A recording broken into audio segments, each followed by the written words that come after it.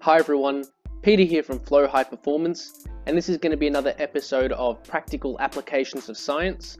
And the study that we're going to be investigating today is called Effects of Strength Training on Squat and Sprint Performance in Soccer Players from the Journal of Strength and Conditioning Research, published in 2016. So in this study, basically what they did is they got 17 professional male soccer players. So these were elite level soccer players, and they put them through 6 weeks of training during their season. So they trained 2 times per week. Both sessions were strength training sessions, and they did this for 6 weeks. So what they did is back squats, Romanian deadlifts, and Nordic lowers. So they did back squats and Romanian deadlifts, 3 to 4 sets of 4 to 5 reps at 85 to 90% of 1 RM. And then the Nordic lowers, they did 3 sets of anywhere between 3 and 6 reps. So this was high intensity training aimed at getting them stronger. So what happened? So first and foremost, their strength improved. So we can see here their back squat 1 RM went from somewhere around 125 kilos to nearly 150 kilos. So this was before the training intervention, and this was after the 6-week training intervention. So they put a substantial amount of weight on their back squat 1 RM, nearly 25 kilos. But what did that do to their sprint performance? So in this graph here, we have changes in sprint time after training. So less sprint time means faster sprinting, which means better performance. So their 5-meter sprint time went down over 5%, so they got some decent improvements in that.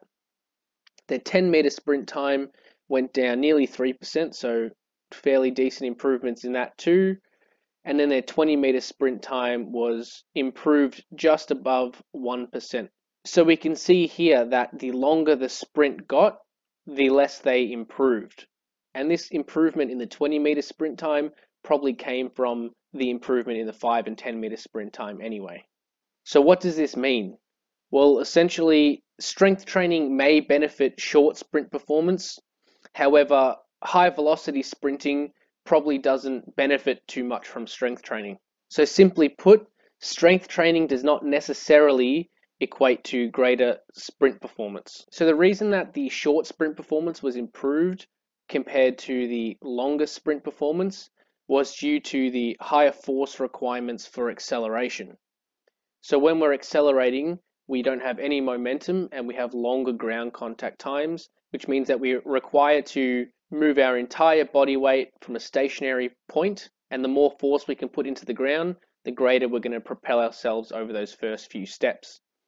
However, when we start running at higher velocities, we have more reliance on the elastic properties of the muscles and the tendons. So we're using more of the stretch shortening cycle, and the ground contact times are much faster. So we don't have enough time to put high forces into the ground. So that's likely the reason why we saw greater improvements in short sprint performance rather than the longer sprint performance.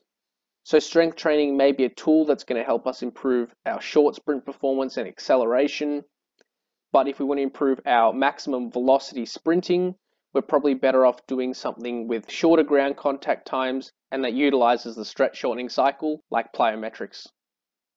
Thanks for watching, and hopefully you got something out of this video. Remember to subscribe if you haven't already.